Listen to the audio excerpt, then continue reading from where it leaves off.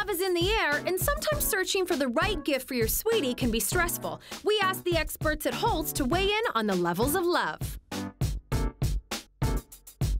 You know, Valentine's Day can be a bit tricky because you've just met somebody. Yep. You don't really know if this is going anywhere, how familiar you can be. You don't want to spend too much either, just in case. Just in case. Just in case. You know. So what I would suggest is something like a really great handbag for her. Red nails, you know, nail varnish, lipstick, something that's sort of non-committal. Great socks, you know, fun socks for a guy, but nothing too sexy and nothing too personal. Yeah, don't get a red thong. No.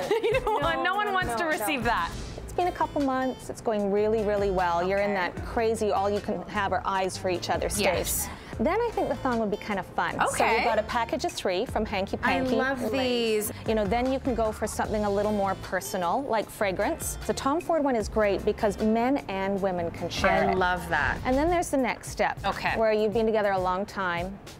You might want to reignite a little bit of that spark. A little bit stale. A little stale, or maybe stale. you're not having such a great time. Okay. And that's where, you know, you can have fun. Get some really cheeky lingerie. Get something that you'd like to see them in. Maybe if your guy needs a bit of spiffing up, great pair of boxers for a guy, and I think that's safe and it's fun. For more gift-giving advice, log on to eonline.ca.